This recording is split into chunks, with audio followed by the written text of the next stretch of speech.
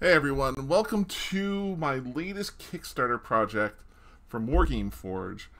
I am the head designer, creator, blah. I'm the only person currently at this time behind Wargameforge, and I'm here to kind of show off my latest Kickstarter here. And this one's just a little bit different. The other ones all, my previous Kickstarters all had a central theme out of everything for the entire set that I was giving, that I was promoting. This one is more as I'm kind of calling it the spring cleaning, as I went through my library of designs, seeing what I have not released, and I'm looking to offer what I think is kind of ready to go. And here is kind of a catch-all. Now they're all going to be 6mm scale terrain and hex map scale terrain, specifically for Battletech. I mean the 6mm scale terrain could be used for anything like for Adeptus Titanicus, Imperialis Aeronautical, whatever. I'm sorry, I can't remember them well offhand. Or Epic, the old school Epic 40K.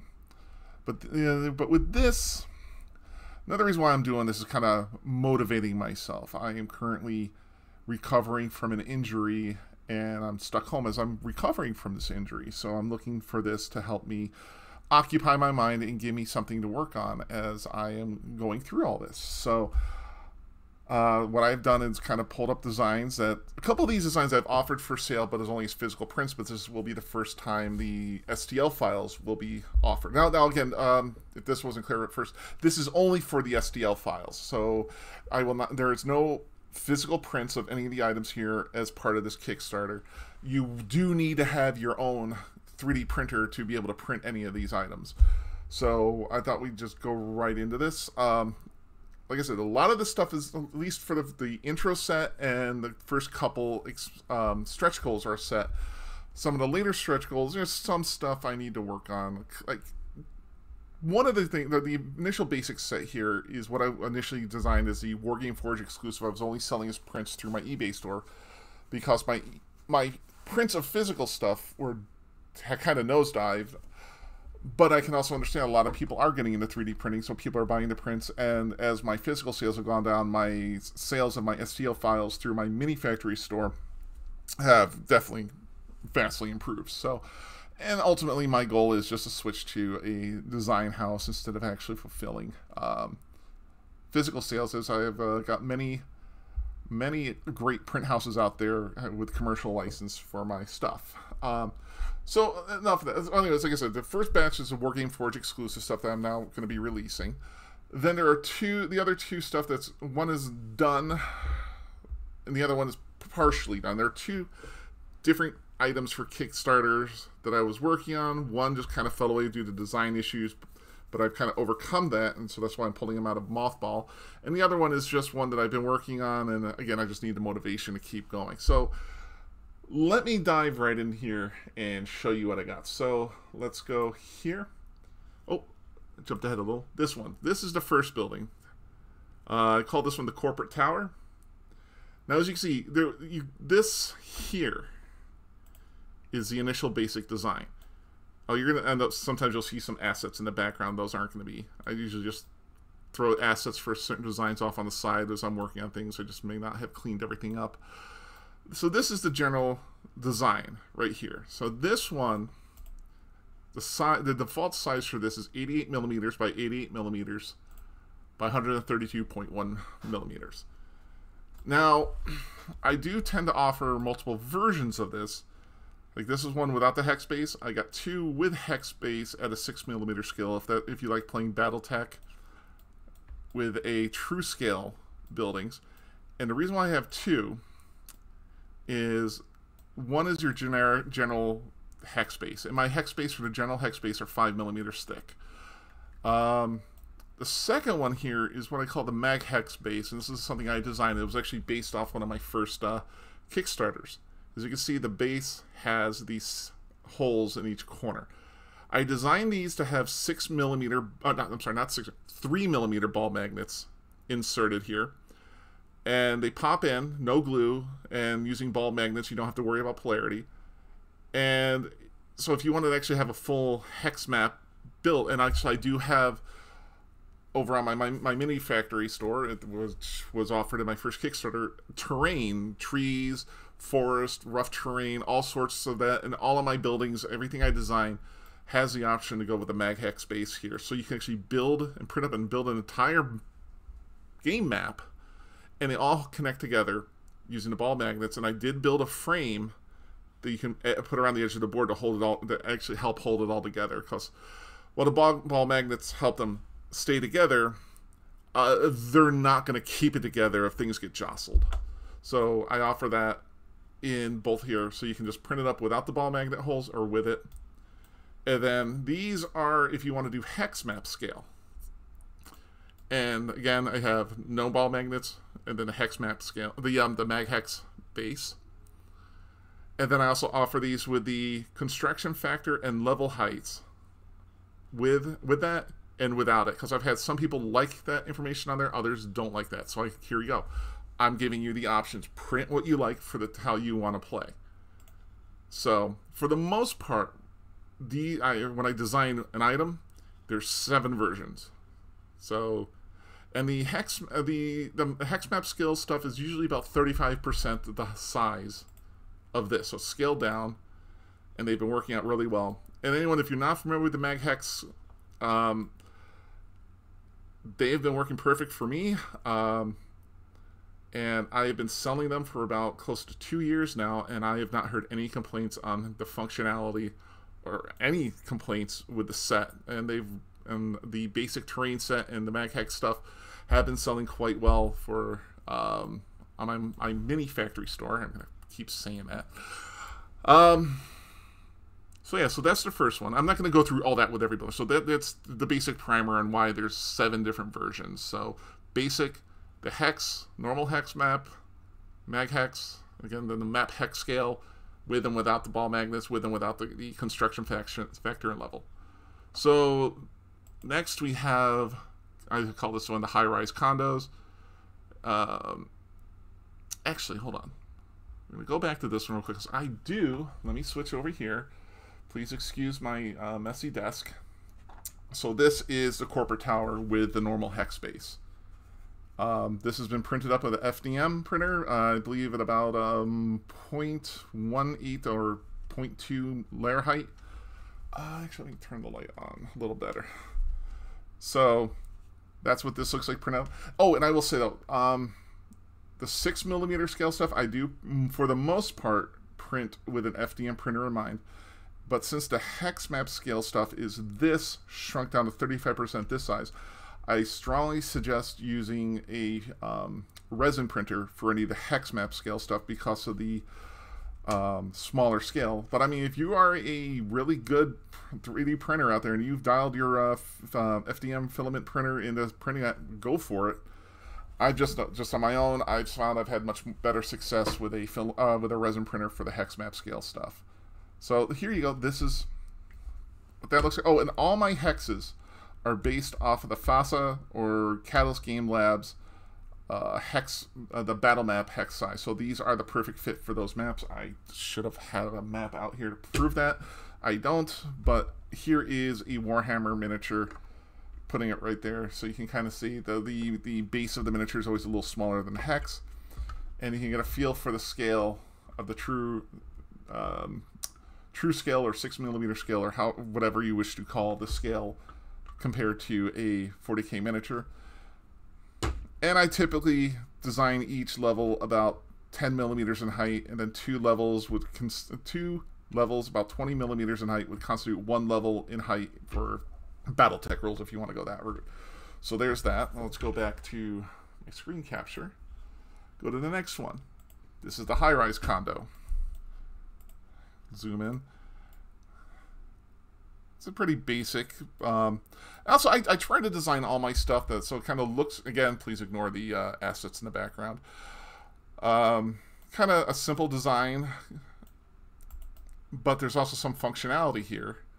And I don't know if any of you noticed this, as I said, so two floors equal one level in Battletech rules. So we got 1, 2, 3, 4, 5. So basically I made a step a building that can be acted as steps for a mech to get up on a highest point. And let's say your mech had jump jets and they can only get so high. Well, the next turn they get even higher and go up.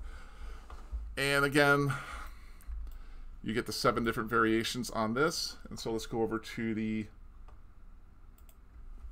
down here. Let me get this. Here we go. So this is the condo, the high-rise condo I just showed you. And it is designed, I know Warhammers don't normally have jump jets, but as you can see, bam, bam. It's designed so a mech miniature, they're don't go knocking the table, but there you go. So, and again, this was with an FDM printer, just like the other one. Let's go back to the screen. Third building. I had an idea of more of a flatter, squatter, kind of a shopping, a strip mall, but with a sci-fi flair to it. So that's what I got here. Kind of like the weird sci-fi windows. Nothing's ever at a 90-degree corner in some sci-fi. So you got the back alley stores, and you got the front here parking lot, open air walkway, and everything. So that's that. And again, yes, you will have the 7 different versions. And top down. And then this is what the print looks like compared to the miniature. So, and yeah, made it so there's these signs. Yeah, actually probably easy. There's like areas where if you actually want to get down there and paint on store names, I gave you a little placard for that. All the different windows. And yeah, I mean, it's great. Miniatures go right on there. It's a level 1, level 2, and just to have some fun there. But yeah, no, I will admit, part of me is not 100% set on this, but I have learned that sometimes stuff that I don't think clicks with me, there's an audience out there. I mean, there's some of the stuff that I was like, I don't think this one's going to work, and it turns out to be one of my top sellers. So I keep with it because I never know what you guys are going to be up for. So this is something I wanted to give a try. It's more of a flatter, squatter footprint of a building. So, but again, something different. All right. And now for the last of the initial buildings. Now this one I call the apartments with bodega. We'll just zoom in on this one. So it's kind of an apartment complex. You got the entrance to the upstairs apartments up here. You got these downstairs stores. I even got like little trash bins in the back. As I said, I wasn't too thrilled with the last one, but I'm keeping it. I really like this one, and now that I say that, it's probably gonna be my least selling one. But yeah, I got the roof here with some vents on it. I even again put stuff so if you wanted to make signs. And I did this one a little different. Normally I only have the 2 with the hex space. I did this, mirrored the hex space on this, so if you wanted to put them close together, 2 of them close together, you can, without having to worry about an open hex here. Like, let me show you on the top-down view. So, got 2 of them here. So if you wanted to, they go together nicely. So this is what it looks like, printed but not painted. Very nice. I like it, and it's again a good size. Offers blocking against other mechs, and flat and large enough so mechs can get on the top. Or if you want to put infantry, I know I love playing with infantry in urban city tech battles. So there we go with that one. So those are the initial designs I am offering once this is funded at the $500 level. Now the next one we're going to go to is the first stretch goal when we hit 1,000. It's going to actually be another 6 designs, and so these are what I was working on as my next Kickstarter, but I kind of ran out of steam, so hopefully this will be the jump start I need. These are what I'm calling the desert world, kind of going with a, we'll just put a Tatooine from that sci-fi movie from the 70s. I know this one doesn't quite look like that, but also just real world desert climate buildings like in the Middle East. And it kind of took some of that flavor. And of course I don't, let's see here. So here's a little closer view, and I'm just calling this desert building 1. Just an interesting looking building that I threw together. And the desert world stuff's going to be a lot smaller in height, because I don't see a lot of larger scale buildings that can block. So this is more of a, if you wanted a world. So let's see here. Where did I put that one? Oh, there it is. So that one would be like this. I did have a little mishap on the printing there. That little corner did lift up, so if you notice that. But at least it did pass design proofing. And like I said, these are much smaller in scale than some of my sci-fi.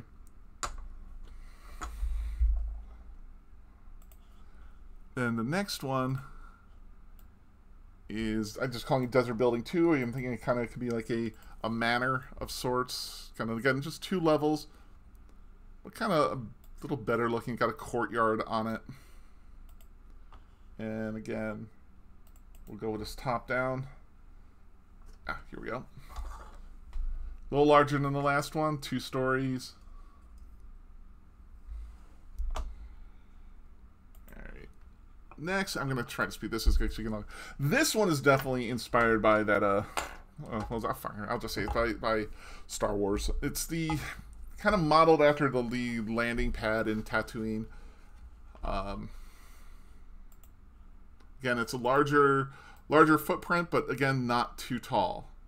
And you can see here. I will say this, for most of my stuff, I try to design it so you don't have to use supports. This one, I would suggest using some tree supports just for the archway, and it typically is really simple and clean to remove. Some stuff here, like again, I put little placards on above the doorways if you want to like write the landing pad number on here. Let's see, go back over here. So this is it. Now there are some differences between this and the other one. This is a test print. The original test print, I did these trapezoid doorways. Didn't quite sit well with me, so that's why I switched over to those rounded archways. But everything else is pretty much the same. And yeah, it's large enough to fit mech and small ships into. So yeah, there's that one. Then the itty bitty home front building. So yeah, this is tiny. One thing I did differently with these, I didn't even put a level on this thing, because I said this is basically your moisture farmer hut. But I did kind of on the hex map scale, I did shrink them down, put 3 on there, so it's a cluster, and I made it a rough terrain instead of a light level 1, because it's not even barely a level 1, it's half a level. So mechs and vehicles going through here, I would consider it rough terrain. Infantry would just be normal terrain. Alright. Next. This is, I would say, a medium house. So you can see, it's pretty simple.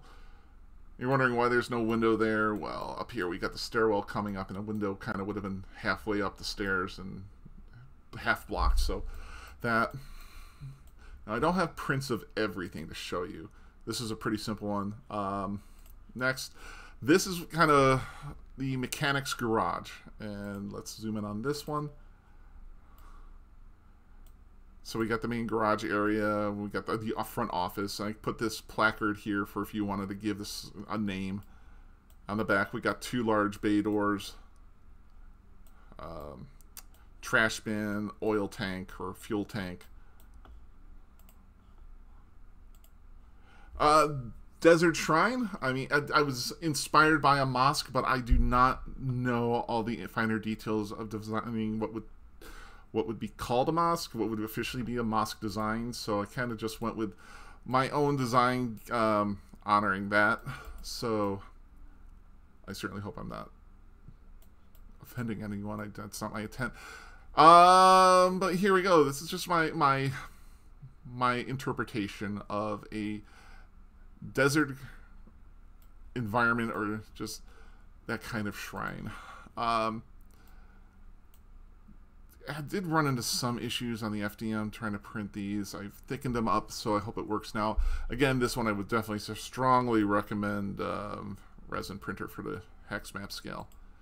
Now this is the start of the 1500 stretch goal, and these are some military themed items. Now this one I did offer in my past Kickstarter, my previous Kickstarter, but that was at 28 millimeters, and that was just for this scaled up. Now this is shrunk down for 6 millimeter, and then hex base, and then shrunk down even more for that. Now these, I don't think you should have any problem printing an FDM. Then you may even be able to print these in FDM as well. I mean, there's not too many fine, tall detail. Next we have, okay, well actually, let me go. This is the ICBM silo closed. So, and then the next I have the ICBM silo open. Again, this one was offered at 28 millimeter scale. It printed fine at 28 millimeter scale on an FDM printer. I would strongly suggest this one you do on a resin printer for all of them, just because I don't know how well these doors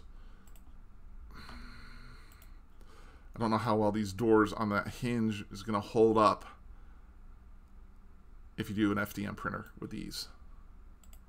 So that's there. So the ICBM closed, ICBM open. Now these three don't really fall in any other categories of a project or anything that kind of stuff. These are actually some of my earliest designs when I was still learning how to design, and I will say I am self-taught in all this. So I did not know the limitations of an FDM printer, and these are much finer detail than I think the FDM printer could do. And if you're familiar with my work, you'll see this. This is where the first generation of my fusion generator came from. I just took this part out and enlarged it. The problem with this one, printing on FDM, are these transformer towers. Those little antenna are pain in the butt to print. This one could probably be done on an FDM. I used to have some stuff out here, and there actually was a problem with the design. I had to remove them. This one, again, we got some smaller detail barrels in there, some fuel tanks. Again, so this is probably better if you did on an FDM print, on a resin printer. So then these are, again, are at the stretch goal, the $1,500 stretch goal. Now the next 6 stretch goals go from $1,750 to $3,000. About we're cutting it down to $250 a jump, and they're all variations of walls that I've been working on, and I have them all designed for the most part without a base. I still have to go through and add bases to these, and I'm going to be adding the hex base and the mag hex base to them.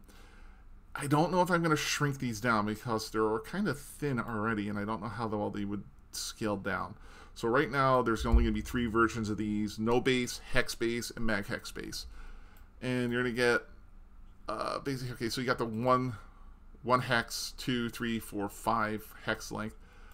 And then you're basically going to get every corner combination I could come up with. So you got a half wall, so if you wanted to make an entrance, you got all corners, 3-way intersections, 4-way intersections, 5 and 6. Don't know if you're ever going to use all these, but you have them. Now, all of these are going to get a hex base, because the ones that are at a 90-degree angle, this one, and this one, won't do well on a hex base because hex bases don't meet at 90-degree angles. So every one of these, except for these 3, will get a hex base version. And so you can just get a better look at this. Here you go. Now the thing is, the original, you're gonna see some of them in a moment that have grooves in the side here. And I was originally trying to design these to work with the open lock design, with the open lock connector. And for some reason, even though I used the same asset to create the connection point, when printed, some of them just didn't work. So this is one I abandoned a few months ago, and I've come up with a new way to have them come together and connect, because there's nothing more frustrating than trying to have a line of connected walls and throughout the game they keep shifting. You'll see again on some later designs, but I don't have it on this one. You'll see a little hole, and just like the hex bases with the holes on the bottom, I'm going to have these connecting with the ball magnets. And then we cut back to the overhead view, and this is a version of the walls you haven't seen yet. So here we go. I don't hear that rattling, so the balls are in there. So you're going to get it with a hole in the balls, and they're just going to go together, and they kind of stay together. So that way, as you're playing, you don't have to worry about all these separate wall pieces moving around. If you want to do the ball magnets on the side, you have that option. So, all right, so this is what the short wall, oops, sorry. The short Mark, I'm calling it the short Mark 1 wall, the light walls, I should say. So these are more the anti-infantry, anti-vehicle. They would be considered a level 1 against a mech, so a mech could still shoot over it. So I got a Mark 1, a Mark 2. I mean, they're all would function the same. I would consider them hardened, and as you can see, this is the original connection groove that I had designed. So this would be, yeah, this is the Mark II. Again, same amount of connection points, or corner. 3, the Mark III light wall. This is how it looks. And again, like I said, these are all just different aesthetics. And then, as you saw, the ones I had printed, this is the Mark IV Mark IV light wall. I mean, they're walls. It's just kind of, they're not going to be too fancy. Just a concrete barricade. And I also thought you could probably use these at 28mm scale as jersey barriers if you wanted to. And then these are what I'm calling the heavy walls. The Mark I heavy wall, which is kind of based on the Mark II light wall design. I just don't have a design for the Mark I heavy or Mark III heavy originally, so I just renamed this one the Mark I. And again, the connection points for, and these will be taken out when we get to this level, and I will make all the adjustments to work with the ball magnets. Now these are tall enough to block mech, so you would consider these a level 2 hardened wall.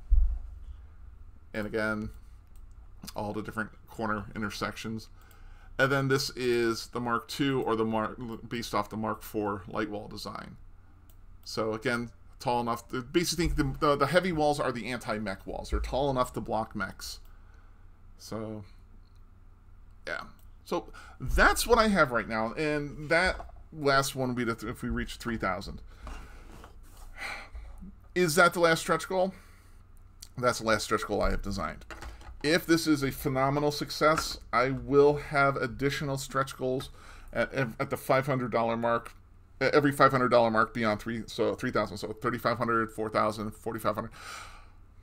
Again, I don't know how successful this is going to be. I always have that fear that I will be burdened with success and be having racing to fulfill thousands of or many more stretch goals. I don't know if you guys want to be that generous and help fund that, but oh my god, we're almost at a half hour for this opening video. So I'm just going to close. Here we go. That's what I have to offer. It's my STL spring cleaning. I hope you like my designs. I hope you're willing to support this project. And yeah, you will get all the designs you've seen here. As you can see, this is pretty much, I will say, 90% done. This is all going to be digital downloads for you, so you don't have to worry about shipping. This project, all my other projects that were funded, have all been fulfilled. So here we go. This is the latest one. Thank you all for spending all this time with this video, and I hope I haven't bored you too much, but thank you for your time. Thank you for checking out my Kickstarter, and thank you for your support. Have a good day. Bye.